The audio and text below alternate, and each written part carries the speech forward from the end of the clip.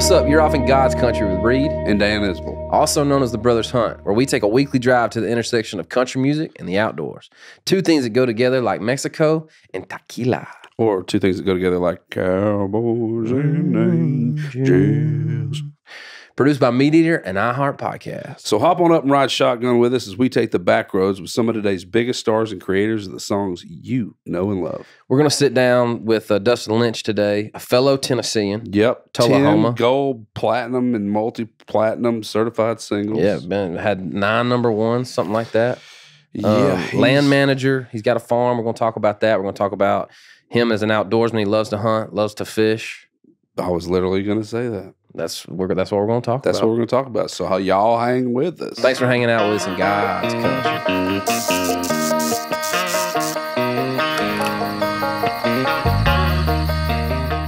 Dude, it feels like we're all feeling good this morning. Feeling great. Yeah, we're feeling tired. We got some coffee. Do you guys Is this your podcast? I'm with it though, but go for it. No, well, you just mentioned coffee and Dan grabbed his, and it was just like, do you have to throttle your coffee intake every morning like me? Yeah, I feel like I don't know. Now. I switch up bags of beans so they react differently. And so every now and again, you're like, man, I've had too much. I feel like I'm dialed in though. Dude, yesterday I was worried about being too jittery for a podcast. Okay, go ahead. Sorry. I was just saying I was worried about being too jittery for a podcast, and I think I nailed my mix today. What cup is that? This is 2. Okay. And how do you do it? Are you a pour over guy? Or are you like a what are those things called? I've just Keurig guy? Yeah, I've just got a regular coffee pot. Okay. Yeah. I like that about you. Yeah, I do too. I like that Old about school. You. Yeah, I'm with that. Waffle House. Pour it up, dude. I got jittery yesterday because we got back at like 1 o'clock from that duck hunt. I had a cup of coffee at the house and then got here. I smashed a couple coffee here. I feel like Jumps feels like this. Some bitch is on the. I can't hardly even. I appreciate the juice. You got plenty, man. I got plenty. Yeah, don't move that too fast, dude.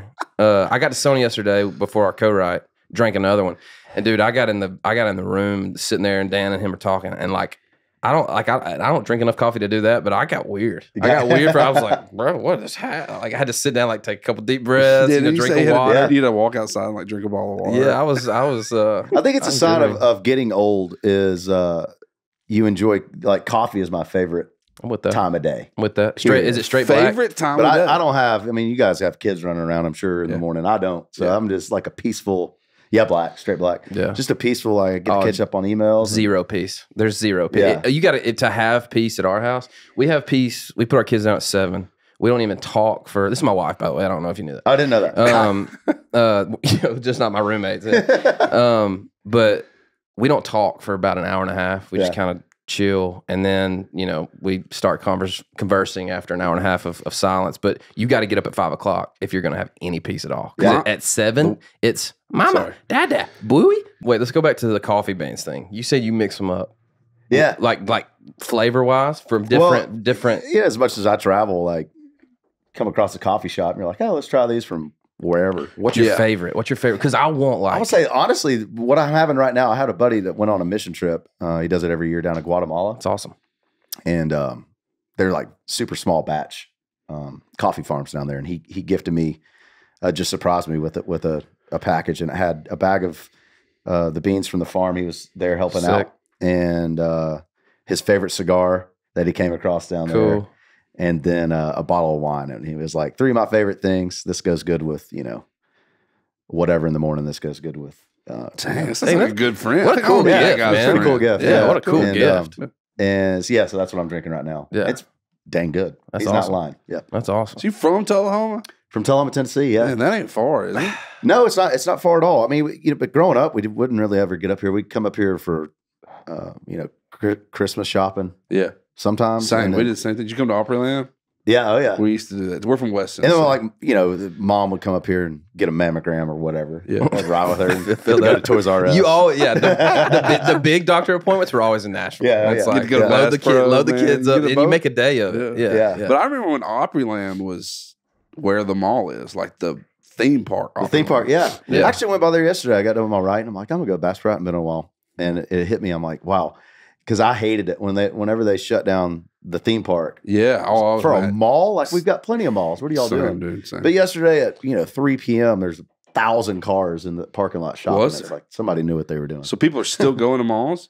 Oh man, that place is packed. I figured it was Amazon Central now. I figured that all those guys were hurting, but I guess not. I mean, can you do that? Can you rock around town and not get like too bothered? Yeah. I think beauty of like the cowboy hat. Yeah. Oh yeah. I still on social media. I think you're around. I'm seen in ball cap most of the time on social media, but yeah, I still think just from years of people thinking I'm always in a cowboy hat. I can move around. I'm not. Good. I'm in that dynamic because I was kind of hoping. So famous, you get mauled at malls. I'm not even talking about that, bro. I'm saying I was kind of hoping you were going to be in a cowboy hat today because it's been the first cowboy hat in here. Oh really? Yeah, we hadn't had a cowboy hat. You should have told me. No, dude, it's all good, dude. I like that hat. Would just occasionally be like, I'll throw it on today and wear a cowboy hat during the day? Not usually, no. it just doesn't like for what I do. It doesn't make sense. Like, if I'm home usually and I have the day off, I'm working on the farm. See, wait a second. I personally think if you have a farm, it qualifies you to occasionally, maybe wear a cowboy hat during. I don't think that's fake, right? Like, I think we need to come up with a definition of who can wear cowboy hats during the day and who can't. You have a farm. I think you're in.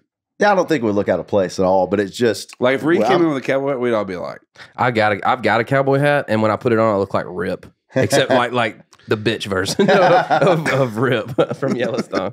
I wore it one time in Jackson Hole to a rodeo and felt legit as hell, but I'm not a cowboy, bro. It's amazing how a cowboy hat makes you feel. No doubt. Always like when I put it on, I don't know. And boots, like the cowboy hat and boots. I've always, for me, I put it on and it's like it's time to go and have. But not only that, it's like have fun. Get to play music. I like it, man. I think it's great. Yeah, I mean, when I come home though, like I'm working on the tractor.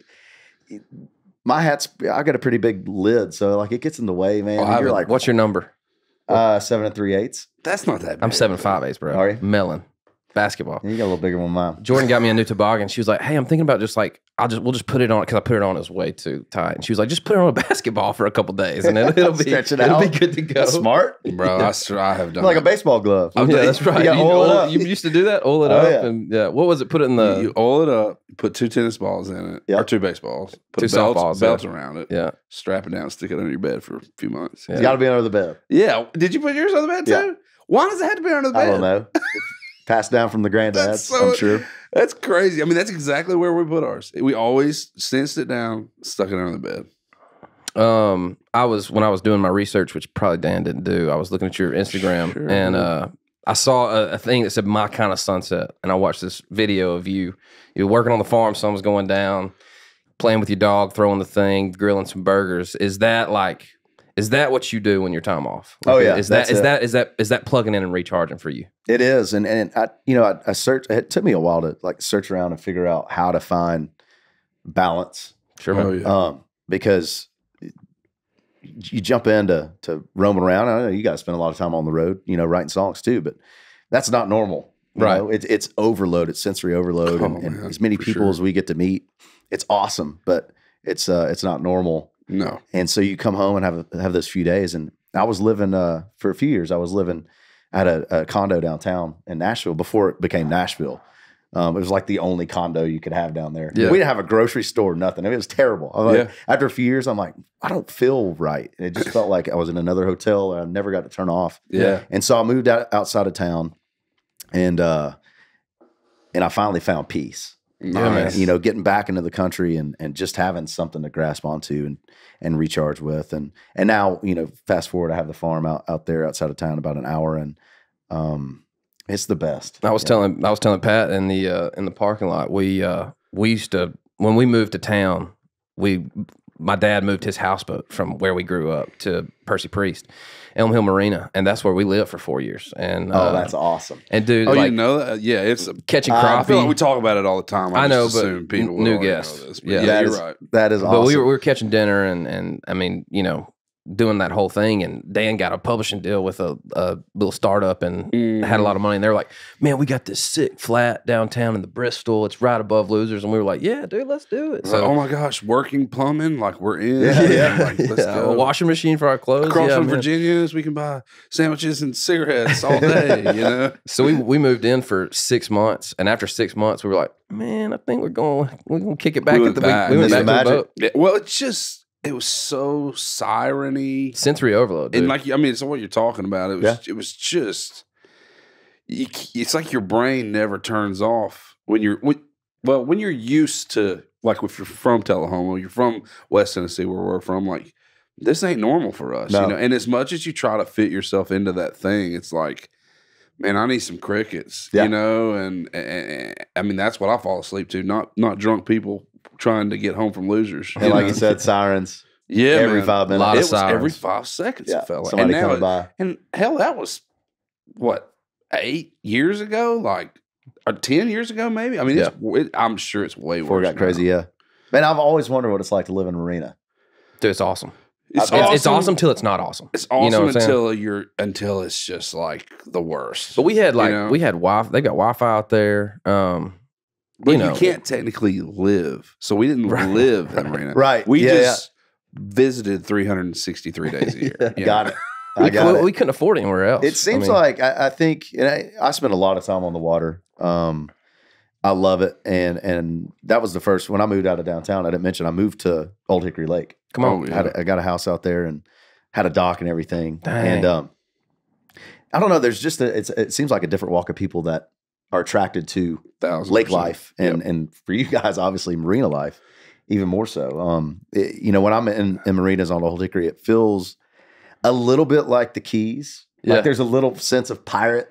Yeah, for sure. All of those people, 1000%. I know exactly what you're talking about. And I know for a fact there's people on Old Hickory Lake that are living there full time. I mean, you can just tell. Oh, dude, there were guys. You mean visiting? Yeah. Visiting. Yes. We would step out on the back and pee off the back porch or the back of the boat. I said the back porch, as we call it the back porch. But I mean, dudes, there would be like 4 or 5 dudes doing the same thing. What's it like? Those cats live there too. Oh, you for know, sure. I mean, he's like couldn't get enough of it. Christmas lights. Yeah. Yes. You know, absolutely. they've got it all decked out, music playing, grills. I mean, it's a floating trailer park. That's really all it is. I mean, yeah, you just kind of. It's expensive though.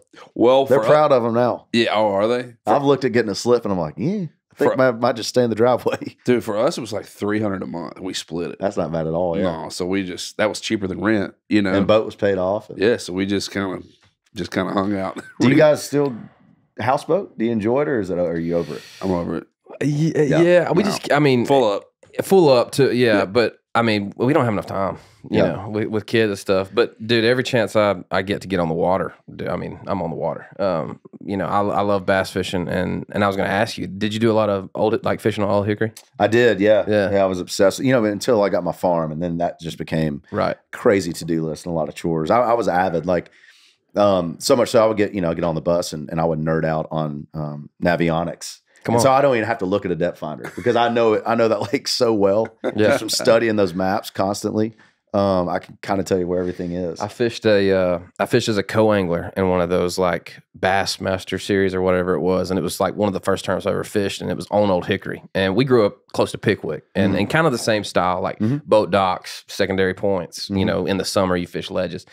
And so this was like June, and I called the angler, the boat I was going to be riding in, and I was like, hey, man, what do you want me to bring? You want to bring some, drop shots, Carolina rigs? We're going to be doing and he was like, no, man. He's like, just bring a flipping jig or just a flipping pole. And I was like, it's middle of summer. He's like, just bring a couple of, flipping rods. And I was like, all right. So we get in that morning, and we run 20 miles up the Cumberland and back there into some of those eddies and those log jams. Yep. And bro, he had homemade his jigs and gave me a few of them. And dude, we pulled him out of them logs all day. He won the tournament. I boated an 8.3 for him out of the river. Awesome. And dude, it's the only time I've fished Old Hickory like that. But gosh, it was awesome. I've done the same thing. I got in with the guy and we ran way up there. Yeah. And I think it took us an hour and a half or something. Yeah, it was about a 45-minute ride for us. Yeah. And we got way up in it, and we missed a couple that could have got us up in the money. But he was throwing a frog too up in there. Really? Yeah. Top water? Yep. There ain't no better bite than that right there. Dude. I know. It was really cool. But yeah, there's something about those guys that can custom This is an old cat. Man. Like he was traditional. It's like the fish haven't ever seen it. It's their own color. And the hook set's not unbelievable. He's not ripped. He's just. And he's like, "Hey, grab the net," and I'm like, "Okay." And then there's an 8-pounder, and that's it there. It's like, God, dang. What's the biggest bass you've ever caught? I mean, in open water, around 7. Around 7 in Pickwick, but in a pond, 8. We've got where we live. We've got a 20-acre lake behind our house in the community, and literally, there's a bunch of houses back there, and it's a private lake to the community. And me, my dad, and Dan are the only one that fish it. When we moved in, the day we were moving in, the next day, but you had to live there in order to fish it, which is really convenient for us. Yeah. That is awesome. The day we moved in, we were exhausted from moving furniture all day. And that next morning, like 6:30, my dad calls me and wakes me up. And I roll over and grab my phone. And I'm like, hello? He's like, hey. He's wide awake. And I was like, what? I was like, it's 6:30, dude. I'm exhausted. He was like, I'm here. I was like, bro, we ain't getting started till like 10. He was like, no. I want to go check out. And I looked out the window, and he had his bass boat hooked up behind him. And he dropped the boat in. And that's awesome. Yeah, not a big motor. You can just trolling motor. Yep. But dude, he's been ripping brim and crappie and bass out of that thing ever since. And so it's super convenient. He's caught a 7.5 out of there. I know of some 8s that have been caught out of there, and it's big enough and deep enough to grow and hold a 10, 12, a big one. So, and it's not one you can go back there and catch 50 fish a day. Like you got to go look for them and find the pattern and stuff. Yeah. So it's fun. I want to hear about your farm, man. Tell me what you got. Where you at? I'm northeast of Nashville. Gotcha. About an hour from downtown, and it was one of those. I grew up always looking for permission to hunt. Same. And then moved up here to Nashville out of high school, and just those permission farms kind of went away. Yeah, it's weird that's been happening lately. Yeah. We kind of talked to Rennell about it the other day. Like, I did the same thing. I bought a farm, and we were talking about allowing people to hunt it. He was like, you let people hunt? I was like, no, dude. Yeah. What are you talking about? It kind of blew him away. And he was like, what? And I think it's that Western thing, too. I was like, man, like, I want to secure a place for my kids and my brother and his kids and my dad. Like, ain't nobody else coming on, because I'm letting deer go and trying to grow deer. And, you can't do it. And it kind of got weird because they're so, not weird and like it got weird, but he was like trying to paint me into a corner for fun. You know? He was like, well, what about like wounded veterans? And I was like, of course, dude. Of course. Anyway, he was like, what about kids? He was like, well, how wounded? Oh, God. No, I think that is, we do have, and you guys obviously, especially right now, I mean, have a platform to make a lot of good happen with our dirt, Sure, man, for sure. That's the reason we got it, right? Yeah, but I started, I got to Nashville and I started looking, okay, well, let's hunt public. So I started hunting out in Pegram. Yeah. Land Between the Lakes. Yeah, dude. Oh, yeah. Did you go south, Unali? Did you ever hit Unali? No, I never did. That was our public ground for a while. I've got buddies that still hunt it. Really? A lot. Oh, yeah. Yeah. But there's something about those big public tracks, man. They're just still, to me today, I mean, I get to hunt some of the best dirt in the world, and I still have this draw to Land Between the Lakes. Yeah, I feel that. It's so hard to get on deer there. But if you get on them, man, there's some, I mean, still the biggest deer I think I've ever seen on hoof was at Land Between the Lakes. Really? When I was scouting, yeah. Is that bow hunting only? Or is that no? They do a couple quota hunts a year. Okay, gotcha. Okay. And you have to put in for that. Or you put in for it, and then you have your zones you have to stay in. Yep. But we would always come in on the north side up in Kentucky. We'd always hunt Kentucky, and there was this one year where it was like a drought year, and nobody could find deer. Like this group that we went with, they were always on good deer. Somebody always killed it. Couldn't find them. And Dad and I came across this guy with a big deer in the back. He's like, man, just because I'm done, I'm gonna tell y'all what to do. Come on. Get down by the water in these draws. For whatever reason, acorns are down there this year. Yeah. And we did that, man, and got on them. Really? Got in them, yeah. I never got a shot on one. Had one come in, a giant come in that was too dark. But so I've never killed up there. So it's like one of those things. Yeah, like, man. I got close several years. Yeah. And I never got it done, so it still eats at me. It's the box that hadn't been checked. Yeah. But years go on, and just because I'd always had to ask for permission, never had a place to go hunt. I was like, man, a dream of mine is to have my own dirt to hunt. That's awesome. And I finally got finally got to a place where I could start looking. And I was looking for about a year and a half, and came across a few options northeast of town. At the time I was hunting on a lease south of Nashville, but I was having to drive through downtown Nashville to go hunt. Yeah. Yeah. And with all your gear, it was just like, It's unpredictable too. I mean, you try to catch out at 2:00. yeah, you may get caught in 2 hours worth of traffic. and you're trying to be in a headspace of let's go hunt, and now you're stuck in a traffic jam. It wasn't right. So I started looking north of town, so I don't have to go through downtown. And the first 3 farms I thought were going to be the ones. Just fell flat. It wasn't what I was looking for. And like the last farm on it didn't show well online. It was because they had logged it, and it was like dead of winter, muddy logging road pictures. Beautiful. Oh, that's the farm I want, baby. And so we get there, and within a quarter of a mile riding on the 4-wheeler, I'm like, holy crap, this is it. And not only is this it was dirt cheap. Like this logging company was trying to unload it. Yeah. So I was able to afford a pretty good chunk, and I just got lucky. Like it was probably going to be a flip farm. Yeah. I had buddies at the time that were getting farms and kind of hunting them for a year or two, and then putting food plots in and flipping them. Sure. And I'm like, it'll probably be that. And then my neighbor to the east, the next turkey season came around, and the turkeys would always stay on the perimeter of this farm because it was so thick from where they had logged it. Yeah, tough to get turkeys on. And I'm like, dadgummit, And I was like, I'm just going to cold call this guy to the east of me and see if he'll let me hunt.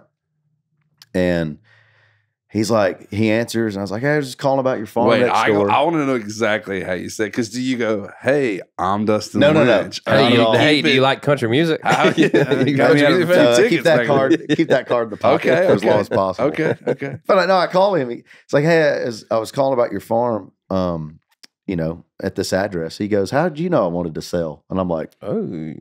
huh. Bingo. All right.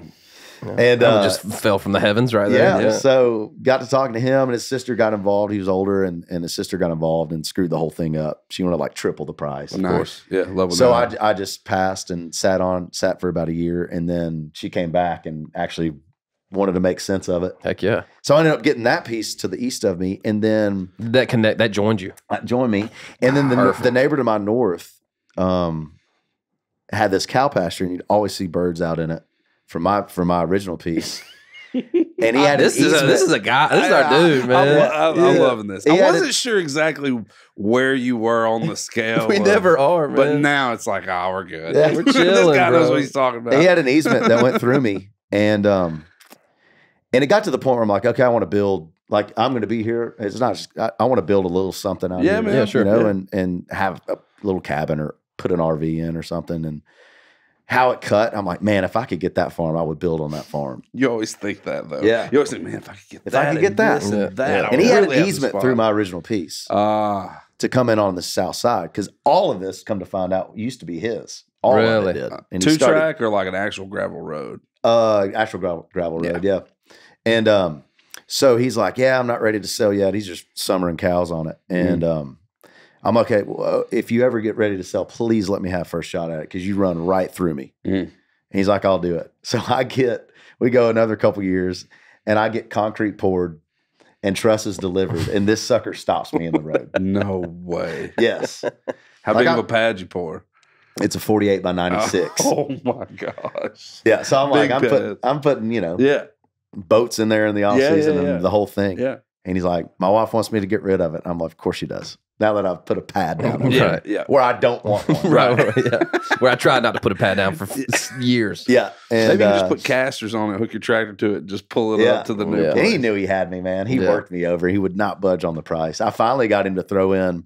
He had, because I wanted to, another dream of mine is to get back into cows. That was my first job ever, was helping on a farm down the street from where I was living. Another check on the you can wear a cowboy hat list. If you actually worked with cows at one time. $5 an hour, boys. Bro, now you're Come there. on. I mean, $5 you an own hour. a farm, you worked with cows, Yep. you can wear a cowboy hat as much as you Bro, want. Dude. all the time. Legit. Yeah, all the You time. can sleep in one. Nobody's saying nothing about that. Nope. Yeah, and so I convinced him to let me keep a corral he had made in these trees.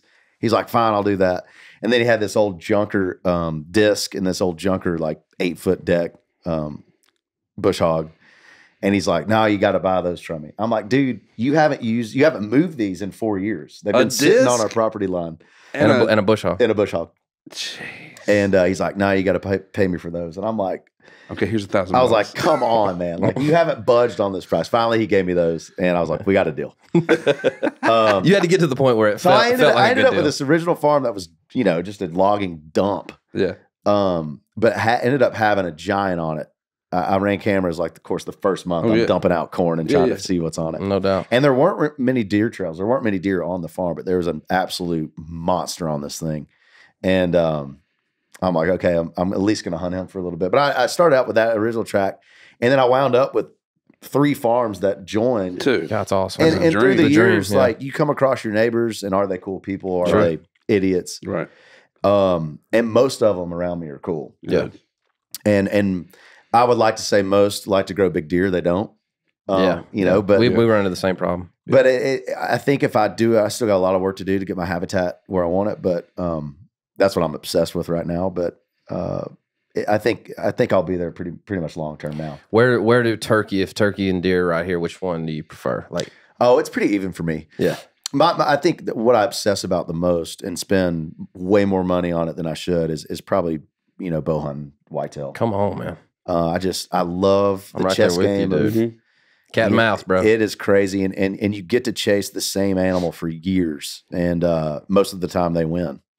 And, you know, literally said that same statement. That's why I'm obsessed with bow hunting too. I mean, we love it when we win, but I almost equally as much love it when they win. Because it just keeps the challenge of, and that's what, to me, bow hunting is. It's just like, man, if you're gonna fool an old buck bow hunting, you gotta have it all lined out, baby. Yeah. I mean, and still get lucky. Yeah, still get real lucky. Yeah, exactly. And he's got to make a wrong move for sure. What happened to your big buck that you were seeing on the farm? Did you Man, I got to watch him. I chased him for a couple years. You know, I don't get to hunt as much as I would love to, and now with the opportunity to hunt with Drury Outdoors, I've been hunting with those guys for a handful of years, and you know, so that takes a couple of, you know, weeks of hunting away from what I could be hunting Tennessee. Yep. I don't get to chase him full time, but I hunted him for a couple years. In November, I had a video of him chasing a doe down this logging road, like November 22nd, I think. This year? Or no, this would have been 3-4 years ago now. Okay. And then I never saw him again. So I don't know. I think he was so big. I think if somebody would have got him, we'd have seen it or heard about it. You know what score-wise? What are we talking about?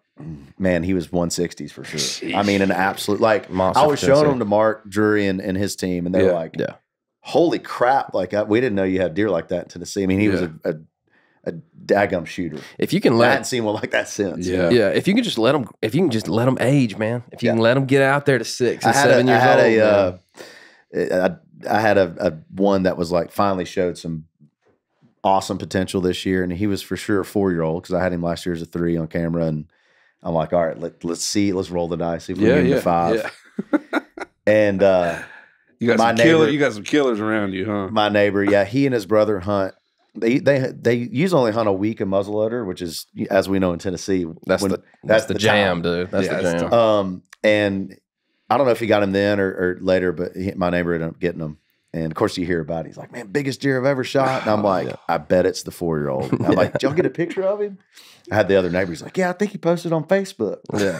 I was like, pull it up for me. Let me see. Dude, we're all living the same game. Like, there he is. Exactly how ours goes. Gummit, you know? But, you know, we always have, I don't have anything that's, I'm super pumped up. Sure. But I've got a bunch of old deer still. They're always going to get through. Yeah. You know, there's always going to be some that get through. You just hope like the pretty boys make it. The ones with potential. Ooh, for sure, man. I'll tell you what I started doing, and this might be a good alternative if you're not able to buy a lot of land around you, not you specifically, I'm just talking to the listener, is I went, and so I bought my farm, and there was a couple of 100 acres over here that the guy just let kids hunt it like crazy. And bro, every 3-year-old I have was just getting capped. It'd be opening day arrival, and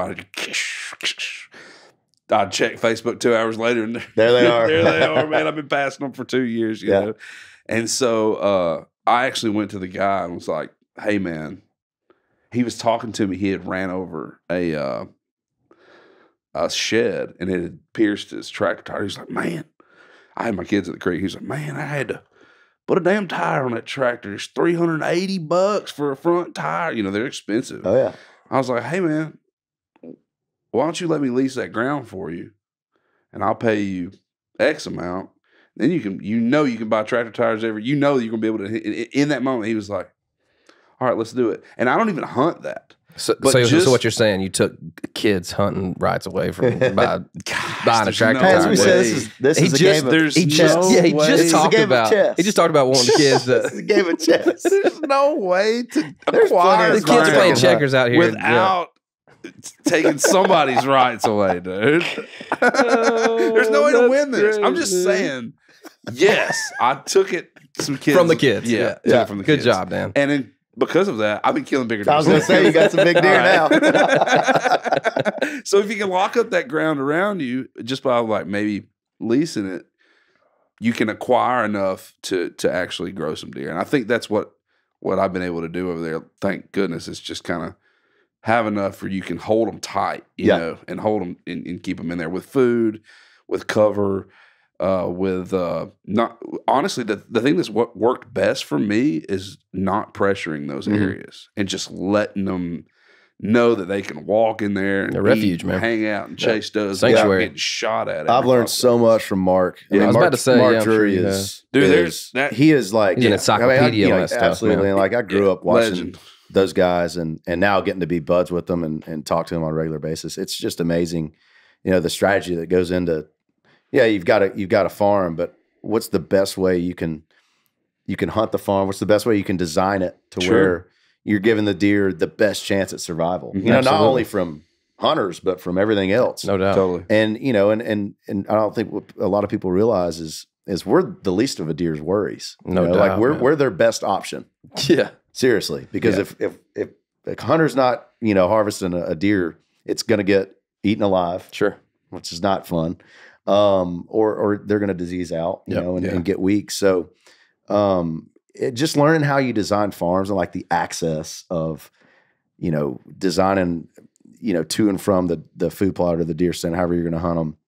Dustin Lynch has passed my mega legit hunting bar. Oh, dude, I'm every day a nerd on this stuff. You're just like us, man. Legit, dude. That's awesome.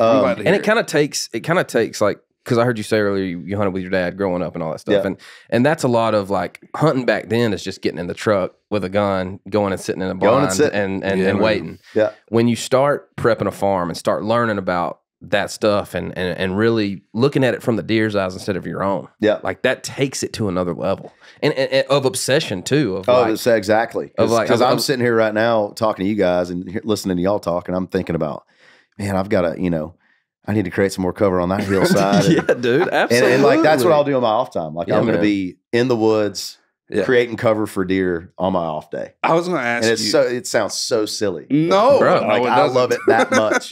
You have to and do it. I literally get injuries from trying to make better habitat. I just took a what do they call it when you a stitch? I just took a stitch out of that one right there from brow tines rattling because I didn't cut my brow tines off. Smacked it. I had to get a stitch in it. So I'm with you, bro. Well, let me ask you this: what do you feel like are some things you've done or implemented on your farm that has either helped your population or has helped give your bucks and does some of that cut? What do you feel like? I did this to my farm and this made a difference in the outcome of my. I'll tell you what. You know, you get a new piece of land and you want it to look good, and you have fun keeping it up, you know, and manicuring it. Yeah.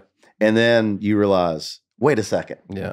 I've taken all of my cover, all of my edges, all of my soft edges out. Totally. And so like for me, it's the discipline of letting weeds grow, letting fields grow up. Quit bush hogging. Because initially you're like, man, this looks so good. Yeah, man. And you're really manicuring everything. And it's like, stop bush hogging because the turkeys are getting picked off. No doubt, man. Fawns don't have anywhere. Fawns have nowhere to go. Yeah. Like you feel good about yourself because it looks awesome and it's pretty, but you're actually doing damage. And I would say that, like, really trying to make sure I'm throttling how much I'm on the farm. Totally. It's tough. Like I definitely need some help out there, but it's tough for me because I don't want to get, you know, somebody involved that feels like they've got to go every day do something. Yeah, man.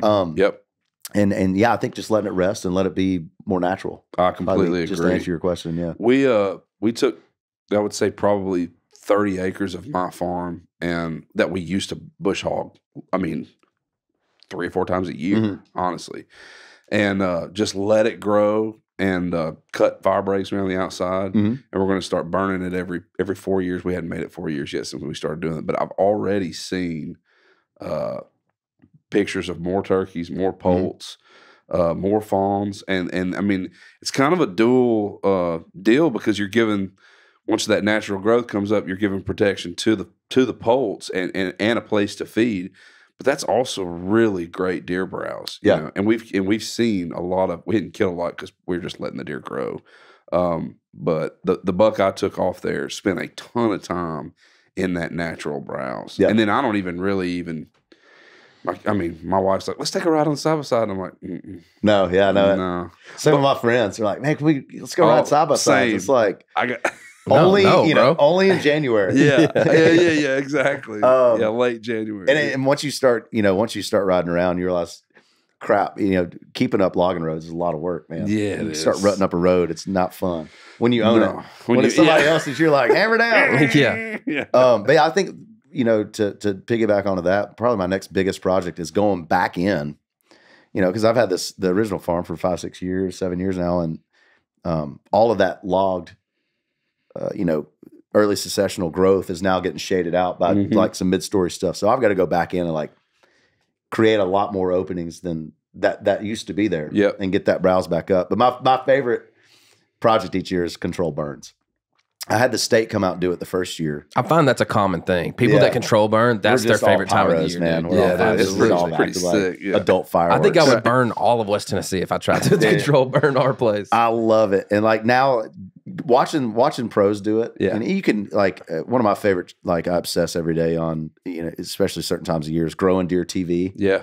With Grant and great those guys. Information, man. Great information. It's incredible. And they're big advocates on control burns and rotating all that. But that's really kind of how I've learned how to safely do it. Was watching the guys do it on my place. They kind of forced it. They shouldn't have burned. It was just like they knew they were getting paid, and it was still wet, and not even half of it went. But I initially started out with my tour manager, my bus driver, and another buddy. Hey, what you got going on? Yeah, I need you at my place, and for we a couple days. We burnt like the first year we burnt this hillside that was 8 acres, and last year we burnt 80 acres. Nice, man. And dude, you like 80 acres on fire. It's the coolest thing. It looks like the end of the world. Is there any Armageddon? Is there any freak out? Oh, there's always freak out. Yeah, that keeps it fun though. Tell him. Me and Dan, we had this on our place in West Tennessee. This one spot that was super overgrown. First off, let's say this: take Dustin's advice and like do some research before you just go. Don't just go throw gasoline out. Yeah, that's what we did. Yeah, I was like, man, I think we could burn this. And Dan was like, how? I was like, dude, I don't know. I think we just dump some gasoline out here and light it on fire. And dude, before we know it, man, there's this group of dude, there was like helicopters flying over me. They were like hiding in the trees, bro. Man, we had towels. We lit the woods on fire. Yeah, we lit the woods on fire, man. But there was a big grove of dead trees, and so when it got, I was like, maybe it'll just skip around, and all of a sudden it was like, and it was going, and we just had this giant like inferno happening in front of us, and neighbors' farms were calling us. We gotta stomp that out over there. We gotta stop. Yeah, buddy. I was like, y'all burning something up there? We're like, no, man, just a little campfire. We're putting it out right now. And we were running through the woods like stone. I mean, luckily it didn't get out of control. Y'all kept it easily under, could have, but you talk about freak out mode, bro. We were there. I was like, we need to win the switch. We need to win the switch. Yeah. I think God had a little grace on us and just maybe dropped a little. It's crazy how quickly dead grass goes, man. Oh. And it gets to a point you're like, oh, I'll just, I'll get in front of it. It gets so hot you can't. Yeah, and leaves. You can't even get close. Dead leaves burn in an instant. Yeah. Dead trees do too. One thing my neighbor saved me for this. I just called him like, hey, just so you know, I'm about to burn this hillside. This is the first one I was going to attempt on my own. He goes, did you call the state? I was like, I didn't realize I had to. He's like, yeah, you better get you a burn permit or they're going to hang you. During the burn permit era. And there's certain times of years you don't have to have one, and then there's a majority time of the year. Is that statewide or is that countywide? I'm not sure. So I call the state, and then I call the county, fire department. Yeah. And you'll still have people driving down the road thinking it's the end of the world. Yeah, like, sure. You can let all your neighbors know. There's still going to be somebody driving down the road. Calling cops. Hey, this farm's on fire. Right. Yeah. If they know about it, they're like, yeah, we know. Yeah. Control burn, whatever for habitat. So that's important. Who thinking about doing it? Who was it? Your dad got you into it? Did your dad hunt? It was dad, yeah. And I started bow hunting when I was 13. So I think my entry to hunting was dove hunting. Yeah, which I think is a lot of people. Dude, you're the dog. Like when your dad's going, he's like, yeah, you can go if you go pick up the doves. That's it. And so that's where it started. And I loved it, and he could tell that I loved it. And you know, he grew up in Florida, so he was chasing deer. Wasn't huge down there, you know, but he was still out chasing hogs and trapping raccoons and stuff. So it was in his blood. We did a lot of fishing growing up, but yeah, us too. I for whatever reason took an interest in hunting. He went and I remember, I think the first thing I remember of us doing with deer hunting, he went and built a buddy a deer stand. I think we just built it out of wood. Yeah. And I was like, man, I want to deer hunt. So I think we just started doing it. I loved it. And then he got, believe it or not, right down the street from us was a guy that had a little archery shop out of his garage. Cool. It's part-time archery shop. Oh, you were in then. Yeah. He and I got bows. I was 13 and we started shooting and I started hunting, man. And it was game on. Yeah, bro. You feel that adrenaline when you're on the ground with a deer. I was hunting on the ground at first. Come on, 13 man. with a bow. And then you actually like harvest one. You shoot one and it just sets it on fire. Yeah. Then it was that was it. And still like just the anticipation of watching you know, the outdoor channel. Yeah, bro. On the weekends, you know, man. You're looking forward to the weekend because you're not in school, but then you've got, you know, Drury Outdoors coming on. And this is when we still had video cameras this big. Absolutely. Me and my buddy started videotaping each other when we were 15 bow hunting. We had camo duct tape on these giant. We did the same thing. You know, these giant. We did the same thing. That's what I was going to do for a living, for life. I was going to be outdoor TV, yeah, bro, host and cameraman. Even before you started like playing music and singing, that was the drive. Or? That was it, man. I was obsessed. Really? Yeah. So when did you pick up the guitar? I picked it up originally when I was 8, and then gave it up, and then I picked it up again when I was 14. Did you always kind of write and sing, or were you just kind of? Yeah, I immediately, like as soon as I could kind of get through playing and singing, I had this affinity to like really try to write a song. And sure. Man, getting to record something on my mom's like cassette deck and go play it in her car was the coolest thing ever. I remember it was like it was yesterday, and it was like so addicting. Yeah. And that became hunting and fishing always stayed, but that was like, okay. So when did you decide like I'm gonna chase this thing down? I will say probably when I was probably 15 or 16, we started a band. I know I was 15 because my mom was taking me over to my buddy's house so we could practice. Couldn't even drive yet. Was it the Dustin Lynch band? Did you have some sweet name? It was back in the day. We it took forever to find the name, but we finally came across this name called 15 Rain was our band name. Sick, bro. Dramatic. Some 41. Blink 182. Yeah. Matchbox 20. 15 Rain, dog. And it took us forever to figure it out. Yeah, a bunch of names. And mine drummer was fresh from 15, so mine was a thing and a number too. There you go. So. My drummer was cheating on a quiz in English class on I forget what it was, Great Gatsby or something. Yeah. And the answer to number 15 was rain. And somebody shouted like he was like, "Hey, what's And somebody's like 15 Rain. And he's like, "That's it." He's like, band name. Yeah. And so that's what we named ourselves. And we did but we were straight into like trying to do originals. It was like kind of pop rocky. Yeah, like immediately originals. No covers. No, we were doing covers too, but like we immediately started trying to write because I was so obsessed with writing. Yeah. Were you writing with your little band? Yeah. Like 15 Rain was writing 15 Rain songs? Yeah, man. We would just jam. It's still wild. It's still how I love to like make our shows. I don't have like somebody that helps me out and is like, hey, what we were thinking about, this is the soundtrack to this tour or anything like that. I know some people have like a musical director that kind of maps out their songs and whatever. Like I still get with my band and we'll huddle up and just jam until we find it. Yeah. And that's how we still do our shows. That's awesome. And that's how we were doing. We would just sit around and like jam and find it. And then I'll go home and write lyrics. And we came up to Nashville and recorded in Antioch, Tennessee in this dude's basement. Went home on our, parents' printer, printed off the CD cover and burned CDs on the, our family computers and started handing those out and selling them and playing shows and we would play walkathons and car dealerships and on the trailer they pull up. We had this guy that approached us and was like, man, I can get y'all into Manchester, Tennessee at this club. And we're like, sweet. Big time. Our first club, and he was hanging Exit In over our heads too at the time. Wow. I'll get you in there too. I was just, whoever. Yeah.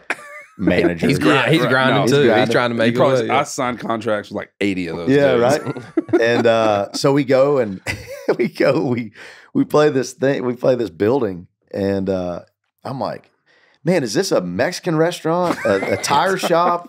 All combined. Yeah, why is there a stripper pole? But at 16, you're like, hell yeah, there's Absolutely, a I'm stripper in. pole. Well, come to find out, it's like a rotational venue. So on Thursdays, they have strippers. And I forget what day we played. One is my dad at the time had a insulation company, like a little side gig insulation company, and a couple of his workers. I was telling Dad, I was like, it's some like Hispanic like restaurant. Yeah, so I can't figure out what it is. Yeah. Dad's like, well, I'm asking my workers. And they're like, they tell him like, no, it's a strip club on whatever. He's like, Dustin, get in here. That didn't go over well with Mom. That's the show. That's the show they couldn't come to. We got to play that place twice, and then that plug got pulled Get the on. X on it. Yeah, but yeah, we just beat around, and then Great. college comes, and everybody kind of had different aspirations. My drummer was a huge Alabama fan, so he wanted to go to Bama, so he went there. I was headed to MTSU with the guitar player. We were going to keep the music thing going. Mm-hmm. The bass player was super talented, wanted to go to UT Knoxville and do architecture. So we kind of split up out of high school. And What year was this? 2003. Okay. Gotcha. And then at last minute, I got a call from Lipscomb University to get a scholarship to play golf. Wow. And, Really? So I did that. It got me to Nashville. It was like that golf got me to Nashville, so Wow. I could actually really jump into learning how Man, music how works. perfect is that, man? Yep. It's funny how. And that's what got me here, man. And the first night I moved in, my parents left, and before they got to the end of the road, I was at the Bluebird, man. Wow. And That's cool. scared to death. I thought I was in the ghetto. Yeah. Yeah. I mean, I did. It was like I was scared to death to go anywhere in Nashville. I was like, I'm going to get killed everywhere I go. Do you remember who you saw? Who was playing? I don't remember. I didn't Probably get in. Tony Arata. If I had Yeah, to guess. Tony Rod. That's who was playing yesterday, Luke's. This Yeah. was playing every time we asked them who they saw at the Is he? Bluebird. Tony Arata. Oh, yeah. The dance. 9 o'clock show. I didn't get in. I got it was capacity. I just watched through the windows, but that was like the most epic moment of life right there. First night in Nashville and get to watch through the Bluebird Cafe. Dude, Dang, that's come awesome, on, man. Yep. man. That's a great story. We had come up in high school, me and the band, and played an open mic at Bluebird though. Cool. So I knew yeah. I was obviously they're actually still airing back then. They're airing like Tuesdays at the Bluebird on TNN. Yeah. I remember. Channel bunch of them. 33 for me. I don't Yeah. know what it was for y'all, but we used to watch TNN all the time. Man. Yep. And it's cool. Like moving to Nashville, it was the Grand Ole Opry, it was Bluebird Cafe and Lower Broadway. Mm-hmm. And like just trying to, my goals were to play all three of those things. And that's kind of where I was. Man. And of course, those goals have changed at this point. But So did you just got to Nashville, started connecting, networking, writing as much as you could? yeah, it took a while. I had a lot on my plate. Trying to continue on my golf scholarship was the reason I could be in Nashville. Sure. I couldn't afford to be here any other way. So like that was a huge focus. A lot of time like trying to play my butt off and keep that thing. That's awesome. And I did. And then at Lipscomb University, I think it's got a lot more relaxed now, but back then it was super strict. Like if you left campus after 7 p.m., you had to check out, tell them where you were going. Yeah. Really? Then you come back and they're like, where'd you go? You're at the Sounds game. Okay, do this breathalyzer. Like, man, it was For strict. real? I didn't even know Yo. college could do that. Yeah, if you're 21 and even showed up anything on a breathalyzer, you're out of college. Anything. Yeah. Golf scholarship gone. Yeah, all of it's gone. So it's super strict. So we would go to Vanderbilt. We'd go see our parents, but we'd go to Vanderbilt and go to their frat parties. And that's where I was like, wait a second. Yeah. You're hiring these bands for how much money to play these cover songs? Like, Yeah. I can do this. So I started chopping away at getting my cover list up and taking notes at these parties on like what Right. was working. Yep. And Research. I mean, Yep. we did this. I had the band that did basically the same thing you're saying you did in Mississippi. Mhm. And like, I'm Mississippi State, I'm a Bulldog guy, and I can't even be mad at Ole Miss because of how much money we made off those fraternities. Yeah. I mean, they would shell it out, son. Yeah. And it really sets a great foundation for knowing what the listener wants to hear, right? Without a doubt. Whether you like it or not. That's it. I still use a lot of those skills from those days in Same. frat houses on Lower Broadway. Lower Broadway for years too. Like And that never changes. I mean, we were just in Mexico for our 9th Crash My Playa with Luke, and we've created this monster down there. Did he introduce you this time, or how'd that go? I introduced him this year. Let's give us the Dustin Lynch story on what happened last year. I know what happened. That some bitch was drunk. I know. Of course, ain't no doubt. So but he had to release an apology, didn't he? He did. Yeah, there's no context, right? So you see in writing in these articles on TMZ they get everything 100% correct. And for sure. yeah, right. Yeah. And, but there's no context of like how it was said. You just read it, and it's like, wow, that's terrible. Oh, he snubbed Dustin Lynch. Yeah. So he's like trying to crack jokes and. You know, because I've been down there with him every year. Like, we kind of have done that every year together down there and multiple nights together. It isn't just like I play and he plays. Like, we've collabed every year on stuff. So the crowd down there, everybody's been 7 times, or like they've all get it and they all understand what it is and how loose it is. And that's why they go back. Like, you're getting a once in a lifetime show. Absolutely. A circus. That you can only get there. And he's never able to say any of that in the States on tour because Live Nation will pull his contract. Exactly. So we know what we're getting down there. And he's trying to be funny and introduce me. Well, he starts going down this road of just bashing me. And to the point to where I'm looking at his manager like, dang. Not that you care, just that like it might get him in trouble. And so, yeah, we hit the stage and it catches fire. We get back home. He's duck hunting and I'm deer hunting or whatever. And we're looking at all these articles pop up like, oh, crap. And so he has to apologize. You know, especially with, now he's worrying, obviously, American Idol. Yeah. Who cares about the country music thing? It's American Idol. No doubt. You got to watch out for. No doubt. And so he does that. So he gets to where he can't sleep at night because he's worried about what my parents think. Oh, man. Which just shows you what kind of guy Luke is. So, right. Oh, yeah. He like calls me. He's like, what's their email? I want to apologize to him. And he goes, you know what? Next year you get to introduce me. You have a year to figure out how to do it. So I'm like, oh, crap, I can't like go in. I don't want to go in hard on him like he did me. What can I do? So I'm like, you know what? We're going to do an official roast. Nice. And the best roaster of all time is Jeff Ross. And so. Did you get him down there? Got a hold of him. And I love that, man. We wore him out.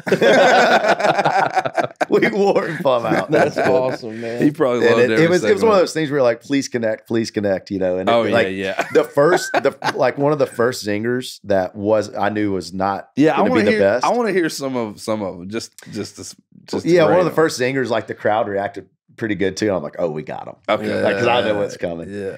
No, I think his new single "Southern and Slow." So like he cracked him on that. He's like, finally, you're writing something autobiographical. But it was more of that stuff. There's just some stuff we had to edit out about Caroline and Ryan Seacrest and but we kept it pretty family friendly. But it was great, man. It was good. Jeff did a great job, and he went like above and beyond. Yeah, he was really into it, so it turned out great. And it come to find out you're always going. At what point is enough Crash My Playas? And confirmed the last night of the festival. The guys backstage, Luke was on stage, and I went back to get another beer or something, and they're like, we're 1,000% doing year 10, start planning for it. So that's awesome. What we started out doing, they asked me to do a couple songs by the pool the first year ever. They were just making it up. And I'm like, a couple songs, screw y'all. I've never been to Mexico. Like, so me and my band, it was me and my guitar player and my drummer had a cajon. We stopped by the liquor store on the way there in the resort, and we just grabbed a bunch of bottles of liquor. And we take them out to the pool, and we sit on the edge of the pool, and we start playing songs. Yeah, man. And they wanted 2 songs. We played for an hour and a half and had the people going crazy. Of course, man. The promoters came to me. They're like, dude, we got to do this next year. I was like, well, give me some speakers next year, please. Give me some, And so we did a little stage. It went off great. And then they're like, okay, this is your thing. Let's start growing it. And it's grown into this just circus of, like, we do a big parade walk in. And this year we did a theme. And we're bringing it. This sounds like so much fun, dude. Absolutely. Yeah, we branded it the pool situation. We brought it to Las Vegas and sold out 3 of their nightclubs with the pool situation. And we'll bring it back to Vegas. We did it at CMA Fest. So it's kind of like it's come back to the States and become one of our staple events now. How many nights do y'all do down there? It's a 4-night festival. Cool. And then they'll have pool parties every day. Yeah. That's awesome. That sounds fun. It's a lot of fun. I always encourage anybody that, especially songwriters, anybody that's in the creative community, go down there. Like, there's plenty of room, get everybody in and just see it. You know, it's always crappy weather here anyways. Yeah. And man, it's great to get down there and just mingle. You're with so many artists. You were 16 artists. Like, why would you not be down there mingling? Right, for sure. Yeah. So you're on what, 6th studio album with Kill the Cowboy? I think so. Yeah. Well, I think it's 6. Yeah. When did that come? When did Kill the Cowboy come out? It came out September this past year. Okay. 23. Okay. And I'm still loving it. You know, I'm still getting better at the process. That's what I think I'm having so much fun doing. Is like you start out, and as all of us do, you're like you've recorded songs, but then you get into how we used to do it. We're coming with 8 guys, and you got this producer, and you feel like you're running from the cops trying to make what's going to be, what's your life and career hang on your first album for sure. You don't know no pressure. Yeah, you don't know how to communicate to these guys, right? Like, all these guys, like I've read their names on track lists, whole life. And they're playing all my favorite records, and now he's sitting there and like, okay, I don't like what he's playing, but I'm not going to tell him, right? Yeah, no, I know exactly. But now I am going to tell him. Yeah, like I have like the confidence and the rapport now with musicians and work with them so long that I feel comfortable in the studio now, and it's a lot more fun. And I've learned how I like to make music, and how I'm loving it right now. We cut with a smaller band. You can get the bare bones of it, and then we'll just take it back to the studio and slowly chip away at it and try to make each song unique. Yeah, and been around doing it long enough to see that the pendulum of country music is constantly swinging. Sure, man. Luckily, I've been able to hang on to it and not get bucked off. And we've got to make a lot of cool music and get to make some very traditional music and very kind of genre pushing forward thinking music too. And I've had fun doing all that. Growing up. Being a rock fan and getting to make some more rock and country is cool, and growing up and being George Strait's my hero, so getting to do all of that's I think been George Strait Jr.'s a vibe, dude. Thank you, thank you. That was just a fun tip of the hat of like how can I get my hero on an album and do it that way. I went to the George show it was in November of last year. Was that him at Stapleton? Was that the thing? No, this was a 2-night only at Dickey's in Fort Worth. Gotcha. And I was like, man, to get to see Strait in Fort Worth, like, get to see Strait and then like go down the street and 2-step Billy Bob's. That sounds like a great night. So I flew down there and did that. And I was sitting there, and before Strait comes on, they played 30 or 40 minutes of house music, but it was all country songs that had mentioned George Strait. Dang. In the lyrics. Dang. It was really cool. How long was it? It was like 30 or 40 minute gaps. Sick, dude. Wow. But every song had mentioned George Strait in the lyric. That's awesome. I mean, and you could probably do 30 or 40 minutes out of my catalog with every song that's mentioned George Strait. No doubt. I mean, it was pretty cool though. Like I'm sitting there as a songwriter, like, wow. And most of them are like hits. For sure. Yeah. It just shows you the magnitude of his success and his brand. So you're hitting the road on Kill the Cowboy tour. When's that starting? Yeah, that kicks off actually at the Ryman. It'll be our first time to headline the Ryman April 2nd. Oh yeah. And who you got with you? I'm taking out a buddy. His name's Skis. I don't know if y'all have heard of him. Skis. Yeah. I want to know this guy. Yeah, he's a lot of fun. He's like a chameleon, man. He's I don't know, he's got like this R&B, I guess he pretty much R&B based, but he's a big country fan, and he also does collabs with like top 40 artists and like in the rap scene a little bit. And he's just like, we met honestly just hanging out at a bar, and I started coming across his name and liking what he was doing, and I'm like, man, what can we do that's a little different, Sure, and as artists, like if you're going to do a tour with somebody, you want to love their music and love who they are. And I love him as a person, and I love his music. I'm like, hell, let's see if no way he's going to say yes to this. And he's like, dude, I'm 1,000% in. Let's go. So I'm like, okay, wow. Is it him and a guitar? Is it his band? Has he got a band? No, he's gonna. Yeah, so I think and like he hasn't toured a whole lot. Yeah. And in the past, he's just kind of in that world. You just throw the DJ a thumb drive or whatever and do your thing. But he's bringing a band out with us. Sick. So it'd be cool to see those songs, but in that interpretation. So we'll see how it goes. I know it's kind of a big unknown. It's not like it's a country artist with the band. Like, I don't know what he's going to do. It's just kind of fun. You got to collaborate with Jelly Roll on this latest thing with Chevrolet. Yeah. how's that working with him, man? Oh, it's really cool, man. I mean, he's a great energy. I don't know if you guys have got to spend a lot of time with Jelly. Yeah, I don't know him personally, but I've dude, what just the fact that he went up to Washington and wasn't that awesome? Man, that was so awesome. I got chill bumps right now thinking about that, man. Yeah, and him fighting for for that, and it was just really cool to watch and really cool. It is. He's got a lot see. more in the pipeline of good that he's doing. I know. Actually, on the drive in today, I was talking to a buddy that's in on it and working with it, and Jelly's just with his background and I think he has. I know he has a lot more experience than I do.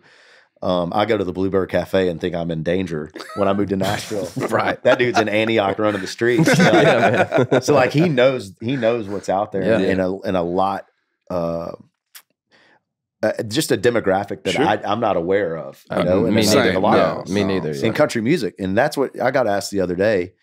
Like, what's he bring to country music? He brings that to country music. Dude, he brings that walk of life and like, the street smarts and knowing how that works and what they need to hear. That's what he brings to country music. A voice for those people, man. That haven't really that voice hasn't been around. Not at this, not at scale like this. And that's what I think he's bringing, and that's why it's a rocket ship ride. No doubt. This whole collab started before the rocket ship ride happened. It started before he knew he wanted to even try to make a country album, or if that's what we want to call it. Right. You're right. And it started with my producer Zach Crowell. And Jelly worked forever ago. Zach grew up in Nashville, and he was making like all the street beats for all the rappers in Nashville. Wow. Cool. And he and Jelly had worked together and known each other through that for years. And 2020, 2021, when we were just stuck in Nashville. Yeah. Jelly and Zach reconnected, and we had noticed, Zach and I had noticed, like, man, Jelly's like, he's got a connection with his fans. If you look at back then, if you were looking at his post, like the interactions were through the roof. Really? Just having a conversation with him, man. Just where like, to him. Just his reach and like, just his fan base. If he would post something, we're like, boom, and all involved. And where like anybody else was posting, because that's all we were doing. It was like, hey, come hang on my basement tonight. Like we're doing our thing. But Jelly was like, going crazy, and we noticed it. Yeah. And so Zach's like, man, let me reach out to see if he can, enlighten us or whatever. Yeah. And they got to talking and like, man, let's start making music together. Let's screw around and see what happens. And so Zach and I are working, and he starts working with Jelly, and like we got to start talking about collabs, and Chevrolet came across, and it's like, man, this thing is, it's a melody that's been around for decades, right? And it's been performed by multiple artists already. Mm-hmm. We have an opportunity to continue this legacy on, with a new country lyric on it. Jelly has one of the most soulful voices in the genre at this point. Let's see if he'll do it. And he was all in. So just, one of those lucky timing things. I knew Jelly was me and Jordan were, I don't know if it was Halloween or Christmas or something, but there's this little farm that has like a petting zoo close to our house, and you can take the kids, and we were leaving, and there was like a group of kids over here playing with sticks and hitting the tree, and we walked by them, and they were going, I only talk to God when I need it. And I was like, okay, man, this is going to work. This guy's going to work. There's like 7 kids singing the whole chorus of that song. Beating that tree just stabbing with those sword sticks. For me, man, I just love how grateful he seems, and he's, he's well-spoken, and it just seems like he's really enjoying his moment, man. And I love to see that, especially in using that platform in that moment to help, the people that he cares about and where he comes from. I don't know. I like his stance. Yeah, he doesn't have to do it, right? Right.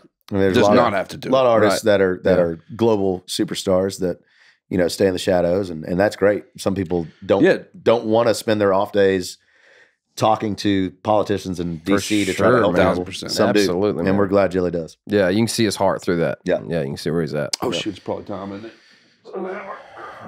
What you got here? Well, Reid's supposed to be talking about something. I'm supposed to interrupt him. I'm just gonna let you do it then. Say, I'm sure that was important, what you were trying to say, but it's that time of the show for the one that got away. Oh, okay. Like that? You like that deal? Yeah. I didn't know. Kind of came out of nowhere. I'm not sure where where's we this were going. going. Yeah. No, I did.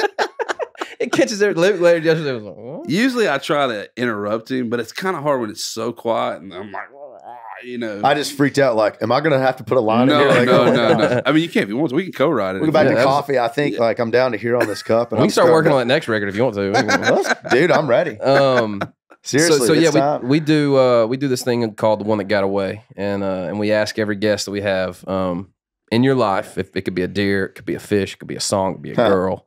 What's the first thing? What's the story that comes to your mind when we say, DL? I'm gonna start calling you DL if that's cool. Please do. Everybody DL, does. what's the one that got away for you?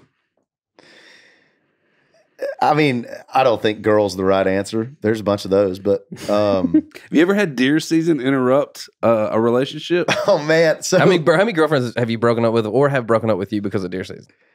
Well, I just at this point I don't allow that to happen.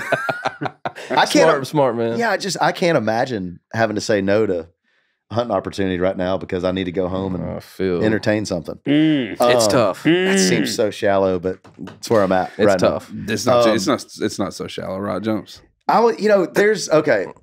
I'll try to make this quick. I don't want to like drown everybody in a long hunting story, but dude, go for it. This is what this is for. Drown us, please. So I have this, and this is still a heartbreaker. We can. This is just another layer to it. So this is a turkey that got away, and now a farm that got away. Oh, let's go too.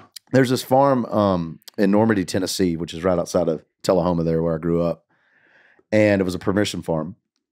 And it was a permission farm. Oh, permission. I thought you said like persimmon. I was like, dude, you got to have that. They love persimmon. So just through my dad, like at this gentleman had this farm, and it was a beautiful farm. It overlooked Normandy Lake, and it had a bunch of turkeys on it. And so me and my high school buddy, that we used to have the camo camcorder, we're hunting this farm year after year, and had some incredible hunts. Well, we get this gobbler that we've been after for a long time, and we can't ever get him off of this TVA hill. He always hangs up over there. So we're like, hey, today let's just get aggressive on him. So like it was gotta get aggressive. In this world. Yeah, we had something hang up on the west side of the farm. We come back to this guy. Well, let's go try him because he always hung out over here. And like, let's just get aggressive. And I don't know if y'all remember the slate calls, Old Yeller. Absolutely. Yeah. At the time, it was like what all the turkeys were reacting to. And so I had that. I forget what he had. He had another slate.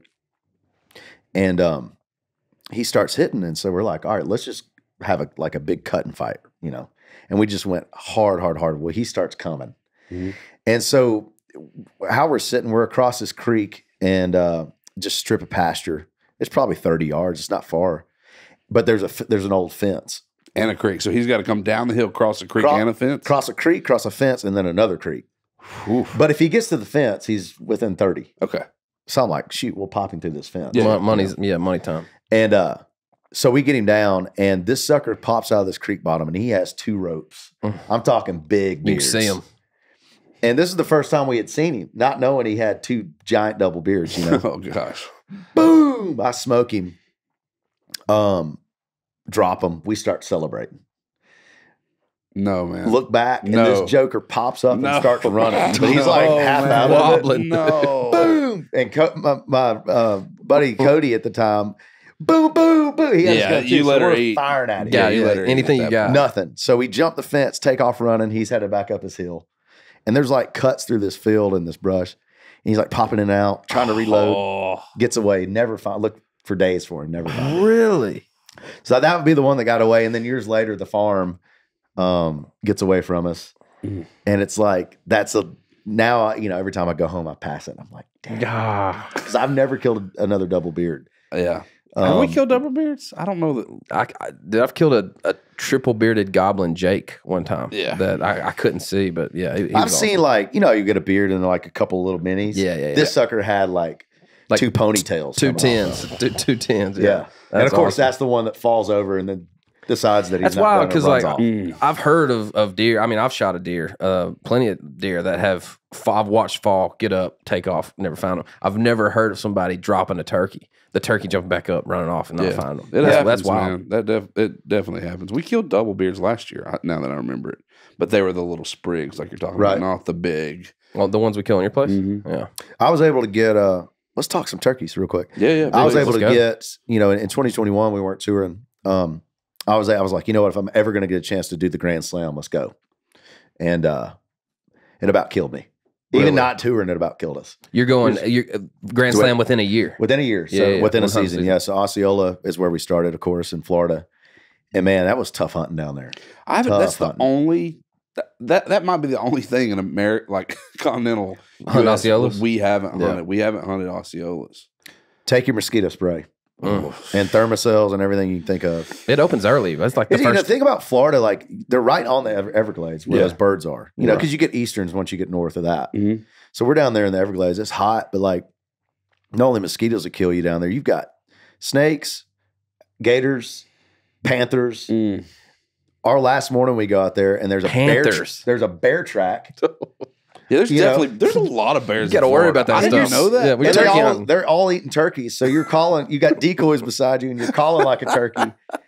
And it's just so dumb to be down there doing that. It's so dumb. I've seen a video of somebody sitting, I don't know, it might have been somebody we knew sitting there calling a turkey and just on this old roadbed, this 2-track, and this black panther walks by. It's like, what, bro? Dude, Florida's crazy, man. Florida is wild. You guys, wild. Have y'all seen the Python Hunter, cowboy or whatever his name is? Yeah, I've seen him. Dude, check him out. I've got to go. I think I'm going to have to go on a hunt with him. It gets wild, dude. Python cowboy? You can like... I don't want to do the Python thing. I'm good on that. What I'm do you going to let want him to do that. I want to do the air rifle. Gotcha. Pest control. Yeah, man. What are they shooting? Iguanas or something out there? All the invasive iguanas. And then make some boots out of them. Yeah, dude. They eat them That would be mean, dude. I ain't gonna eat iguana boots. You wouldn't eat an iguana? I would try it, but I'm not going to like... Yeah, I ain't going out there to eat iguana. I mean, I think it's just probably frog. It's just a beefed up frog leg, probably. Yeah, I miss that, man. I haven't frog gigged in a long time. Y'all frog gig? Man, we don't have time for that shit. I know. The only time we got a story about that. The only time I've ever been frog gigging was we were down in West Tennessee and went with our buddy. You tell Matt Crotch story? Yeah. I was in the boat. What are you talking about? I was Were you in the boat? Yeah. It's the only time I've ever been frog gigging. And we went down there, and this dude's red, man. He's super red, and he comes up strapped. He's got a 22 pistol. No, red is not even a good description for this guy. I mean, he is beyond red. The most wacko human in the world, dude. Just, you know that he guy. Wouldn't mind you saying that. And no, he wouldn't mind. He would love for me to say it. You got that guy in high school that like drives the giant truck and wears like the puka necklace and like the flip flops, and he's he's this guy, right? Yeah. But he's a great fisherman. He loves to hunt, and he's just a completely out of the box human. Like there's no way I could have him on this podcast because it would just turn into like aliens and insanity before we ever got out of here. And he's sneakily like a very good shot, pretty good woodsman too. He's a woodsman around. for sure. Yeah, he lives. Literally lives in it. Yeah. And so he asked us to go frog gigging. Yeah. And so we pile in there. And are y'all using a gig or are you shooting them? Both. Mostly gigging, but he has like a pistol on his hip, right? It's like a 6-shooter 22. I can't make this up, dude. I can't make this up. And I'm not one for like animals come after you because they generally don't, man. Like even if you think one's coming after you, it's probably not. But that night on that lake, a snake comes out of I was going to ask you guys this, actually. Dude, comes out of the bank and is coming towards us. And he's like, man, you see that snake coming towards us? I was like, yeah, I do. I think maybe we need to back up. And God is my witness. Hey, we're sitting there. This snake's coming towards us. I'm like, hey, man, I'm sitting in the front of the boat. I'm like, hey, man, you need to back up, bro. This thing's getting, and I mean, it's out, mouth open, coming at it. No, it sees us and literally goes mouth open. Yeah. And I think it was probably just trying to like intimidate us. But it goes mouth open and comes at the boat like this. And we're like, And in, I mean, a split second, dude, you just feel the back of the boat rock. Crotch grabs a gig, takes the gig over us, left-handed, gigs the snake here, holds it up into the thing. This snake's doing this gig. He hit him about halfway down so he's still got a foot going like this. This just flashed like from and this snake's head goes from the hip. From the hip goes, and dude, we're not on like level ground. This is a kayak or a canoe or whatever. Yeah, it's a canoe. I mean, he's like, and the thing goes. We were like, and I was like, dude, I'll never. I mean, that's the best shot 20-something years. That's unbelievable. Best shot I've ever seen. Best shot I've ever seen. Have y'all ever heard? So I had a roommate in Nashville from, It's by UT Martin. I forget what town it is. Anyways, Martin. No, you At the just said Martin. Martin. Yeah. Linden or Union, Trenton, Paris. Boom. Yes. Good job, Jones. And Jones coming in. he said, obviously big duck hunting, a lot of swamps out there, right? Yeah. He said that you can go out and they would do this, and they would take a bunch of shot shells, and you'd get a couple guys in each boat, and you would shoot a snake, and then for whatever reason, the vibration from that, more snakes would come at the boat. And it was like zombie apocalypse. Is that really? Is there any truth to this? That kind of happened that night. Honestly, we ended up killing like 6 or 7 snakes. I That's don't true. think it's vibration. It may be. What I've understood it to be is the odor. Yeah, it's an odor that a snake under some anxiety or whatever you call it. Got it. And more come at it. And more come. Yeah, because I've definitely heard of people, especially cottonmouths. Now, look, this is not 100% certain. This could be complete. That sounds so horse. Well, if you've heard it, he's told me. But yeah. Probably. Yeah, there's likelihood that yeah, that but we is also wrong. all thought that what was Sinbad was he? Remember the Shazam, the Mandela Genie? effect? Oh, Yeah, we all the thought it was Mandela Genie. That never effect. happened. Yeah. We also thought Marilyn Manson took out. We also thought Marilyn Manson pulled out 2 ribs. Remember? Sure. Nobody knows if that's true or not either. I'm just saying. I think it's true, but I cannot be certain. Emit an odor. They do emit an odor. Wait, says who? Google? This is according to. In distress, snakes distress, do emit an odor. They emit an especially foul odor that's easy to trace. Does it attract? I'm getting there. And the musk can lead you to it and other snakes to it as well. There you There you go. That sounds pretty. Dude, nice job, I dude. kind of tried to That's be close. smart on that. Yeah. Sorry. Anyway, I mean, I think that would be like the scarier cousin of, shooting silver carp or something. Have y'all done that? In order to do that, though, you have to be in a highly snake-infested area. Yeah. It's not snakes that get me, though. Spiders get me, dude. No, snakes, man. Really? Snakes over don't. spiders? Dude, snake. I feel like I'm going to die either by a rattlesnake or a grizzly attack. That's how I feel like Yeah, I'm he's going been to go. saying Which would be this. sick, but that's how I kind Grizzly of feel would like it. Grizzly would suck, but it'd be kind of cool to. Yeah, that'd be a cool story. This Yeah. guy was out there No. doing it, What do you... What? Nothing about that would be kind of cool. I would much rather like grizzly than a shark. No. Oh. Because like at least you could halfway appreciate it happening because you like Yeah, it'd be like in I'm on the ground, moment, like, you're like, this is in the ocean you can't see it and you're just you Drowning. drown. What Yeah. are we talking? Dude. what? It's bro? all possibilities. Yeah, we're all gonna go I one guess day. so. Okay. So All right. The better here's what's crazy. The better possibility. I was thinking about this in Mexico last week. I'm sitting there, I'm chilling out, drinking, and I'm Does like, it get sketchy it's- at all in it's- Mexico? Or oh, no? yeah, all the time. of Really? course. Okay. And it's windy, and I'm like, I get to thinking about sharks because I'm like, I ain't getting in the ocean today. That's so dumb. And then I start running the stats. I'm like, wait a second, coconuts kill more people than anything, any animal. I think every year. And Coconuts? I look up and I'm like, Right. I gotta get out of I'm here. like, so now I start scouting all the coconut trees. I gotta get back to my room immediately. we gotta been go down- jump in the ocean. Yeah, we've been down there so many years. We have like this. We stay down the beach a ways, and it's this compound of 4 homes. It's an incredible spot. But then, in between all the houses are coconut trees. And I'm like trying to map out how I'll walk out to the van to get because I'm like, there's a better chance of dying from one of these suckers than I there get is. it, man. I mean, I don't Hey, get it, grizzlies but are I sharks. will yeah. say this. This happened for a fact. And it was, I think last year they were saying that where we vacationed in Florida, 30A Beach was the deadliest beach in the world at last year. Like with waves coming and pulling people out. There's this Oh, yeah. insane undertow thing that was happening. Couple And shark attacks. And there were shark attacks, right? Yeah. So I'm down there with my wife's family. Kids are screaming. It's like, dude, give me 5 minutes of myself, right? You just get, and before I know it, like, I'm pretty far. I mean, it's like chest high water, So I'm like, I better get back in. This is a little sketch. So I start coming back, and I meet my a brother-in-law of mine, and we're probably belly button, So we're sitting out there, and I hear like a commotion down the beach. I was close enough to the beach to hear like, hey, didn't think anything about it. Simultaneously, I see the only way I know to describe it, I can see it in my brain right now, is like a lateral laying refrigerator, except silver coming right here. Ugh. And it does the thing, like this thing, And I'm like, hey, Adam, do you? And he's like, back up, back up, back up. And I was like, so we just start kind of like squeegeeing back. And as we do, I was like, hey, man, like, I'm not, you saw what and he was like, yes, get back. We got to get out. So we start going back. And the people down the beach are like, did you see it? Did you see it? Did you see it? And I couldn't even talk, dude. I mean, I can see it right now in my brain. And everybody's like, oh, it wasn't. And I'm like, dude, it might have been like some weird giant tarpon or manta something. ray tarpon thing.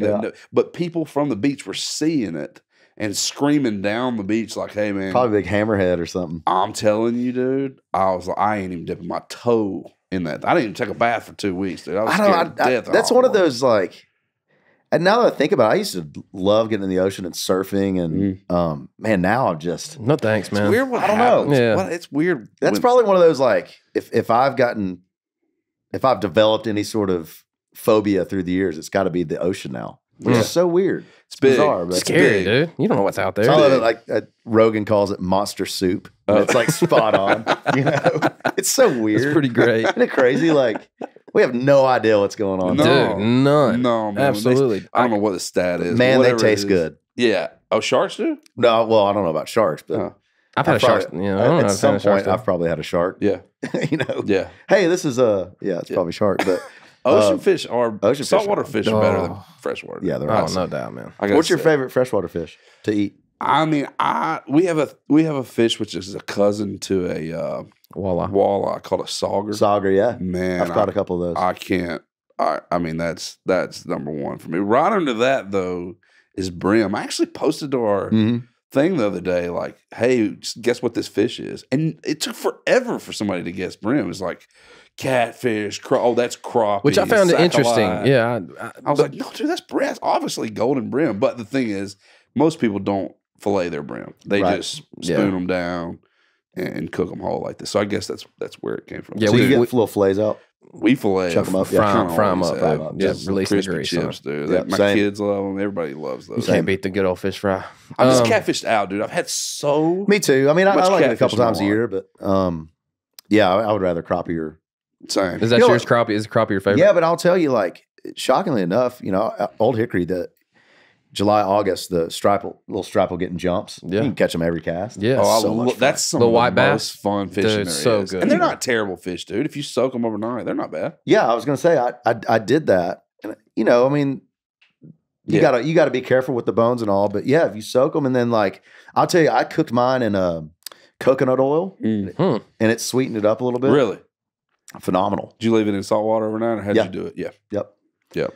It was actually really good, and it shocked me. But We used to eat them all the time back home because they on the Tennessee River. It's like you're talking about, dude. We would. They pile up in there. We go catch crawfish out of a creek and just rip them in half, put tails on, put heads on, and dude, every cast, you just throw it out That's there and some of the slow most roll fun. it. Boom. I mean, you can great. catch 100 in an afternoon. Oh, Yeah, dude, fill 5-gallon buckets up. It's so much fun. Well, that's what we did. We would literally fill 5-gallon buckets up. And early, I mean, you even can catch pretty big one. I mean, that'd be 2.5, 2 pounds. yeah, probably. we would leave Nashville when they would start running. We'd leave Nashville and go down there Go and do just it. spend a day doing it, man. And That's just some it's so fun. much fun. Yeah, dude. that's That's fun. some fun. We also eat bass. I know we're not supposed to, but we eat bass. I actually love bass too. We too. Man. I know. I do too, yeah. And the thing about like having that lake behind the house, they said one thing about management is if you're trying to grow a trophy bass lake, every bass you catch under 14 inches, rip it out of there. Yep. So we're frying them up all the time, man, and they're great. No I was shame in about our game. to ask dude. that. No Yeah. shame in As our you game. should. No, not at all. You got to do it. It was cool, you know, following. You know, we know Luke Bryan's an avid fisherman, but following him trying to get his first double digit, you know, out of his lake, and he finally got it. I think it was last year. Yeah, he he finally did. got You it. remember that post? He was holding that That's a giant, dude. big one. Yeah, that's a giant. He's you got it fished going down there? No, I haven't. Yeah. No, I've been down there. I hadn't fished it yet. Yeah, he's kind of close to us. That's kind of we're in that neck of the woods. Oh, down, cool. down south. Um, Have we missed anything? Song. Yeah, what's your favorite country song? What's your if you've got one, if you could listen to one song for the rest of your life, country Let's song. see. Let's name some that have been named, so he knows kind of the humble and kind. Did anybody do Good Old Boys Like Me? I don't know. There's been just like the ones, you know. I would say, man, and I had a little bit of a selfish playlist last week and put yourself all over it in Mexico. No, I'm just kidding. Cowboys and I want Angels. to play some songs that are my favorites. And I would say to answer that question of what made the set list is Time Marches On. TL, dude. Tracy Time Lawrence. marches on. I don't know. It's just and it's still like on. I've heard it 1,000 times. I've sung it 1,000 times, and like True. it still makes me feel something. Yeah, man. And That's a good it one. forever will ring true on at least America. Yeah. Yeah, you for know? sure. Yeah, Absolutely. Like No that doubt. scenario is Dude, going to I happen. feel like in the 90s prime, TL was hard to touch, dude. He had some jams. You know what's sneaky about him is like he had 18 number ones. Mm. Like That's a lot. it's one of those concerts you go to, and you're like, oh, that one. Yeah. Oh, that one. Yeah, these are Oh, him. that one. Yeah. Yeah. I love him, man. Sisters wearing red. Yeah, it's great. Yeah, dude. That's a good Dude, one. you're legit as hell, man. Hey, thank Hey, you will guys for having me you on. come back, man? Please Hell come yeah, I back. will. Yeah, come do it That'd be again, awesome, man. I I love promise talking you, to I'll have a lot more stories once we get through turkey season. What? Dude, You were great, man. I think we. I'm just saying, there's going to be more to the pot. Like that's why we love to hunt. Ain't no You doubt. know, I mean, we Ain't just no sit doubt. around and tell the stories. Let's every kill a season. turkey together. Best part man. of it. That'd be We'll love to. fun. Yeah, come, We'll love to, come yeah. down south. I would venture to say this is going to be the best podcast voice from a guest that we have. Dude, It's funny you say got that. a pro voice I'll over go here. best podcast teeth. You got some good teeth in you. son. No doubt. What do you mean Jokers- voice? Dude, your voice is just like it was made to be in front of a microphone, man. Oh, okay. It's He didn't like- ask what do you mean teeth? He knows he's got Yeah, good no, teeth. teeth, man. doubt. He got some. I I give. got some giant teeth. No, they're not giant. They look great, dude. Are you kidding? God blessed you with Pain- a grill, bro. Dude, it's a pain to eat with these things. no, it isn't. I end up with more steak in my teeth than I do going down the hatch. They look good on you, son. They look good Thank on you. you. Just a little appetite. Yeah. Always have floss in my pocket. Same. I got it everywhere. Dude. We're addicted. Y'all, Dustin Lynch, man, thanks for coming hanging out with us. Anytime, boys. And thanks for hanging out in God's country. We'll see y'all next time.